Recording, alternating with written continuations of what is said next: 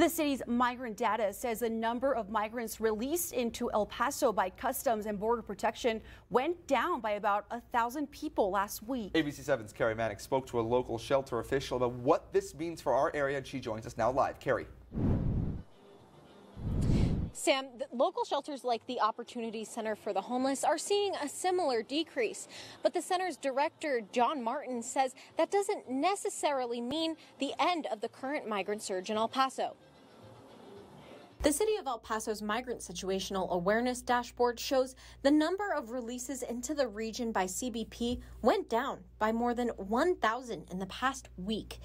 And El Paso business says they've noticed the impacts throughout the community. 2-3 weeks ago, I could easily tell you a good 100, because we used to get that good 100 into the store, but now it's like barely anyone's there. Because of the decrease in releases and the city's purchase of the Community Readiness Center, the city stopped using hotels like this to shelter migrants.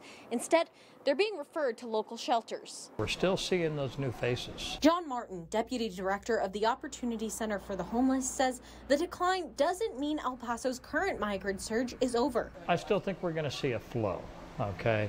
But I can see where folks may indicate that, okay, well, we maybe have crested, and at this point we're coming off of that third wave that we've talked about. Let's just say that we're hopeful that that is the case, but I don't think we have enough information to be able to make that determination yet. And while fewer migrants means more available resources, Martin says the need is still there. The needs are going to change from day to day. So for example, this evening, do I get a lot of families in with very young children, toddlers or infants? And then of course you're looking at that related issue. The needs are pretty consistent as well. We're looking at blankets, we're looking at towels, we're looking at clothing, you're looking at toiletries. And you can donate to the center by looking for the story on KBIA.com. ABC 7 will keep you updated on the current migrant surge in El Paso, both on air and online. Reporting from South Central El Paso, I'm Carrie Mannix, ABC 7. All right, Carrie, thank you so much. And here's a look at the city's migrant dashboard and the number of migrants encountered by Customs and Border Protection. We want to show you just 2 weeks ago, it was just over 1,300 people. And a few weeks before that, it was at 1,600.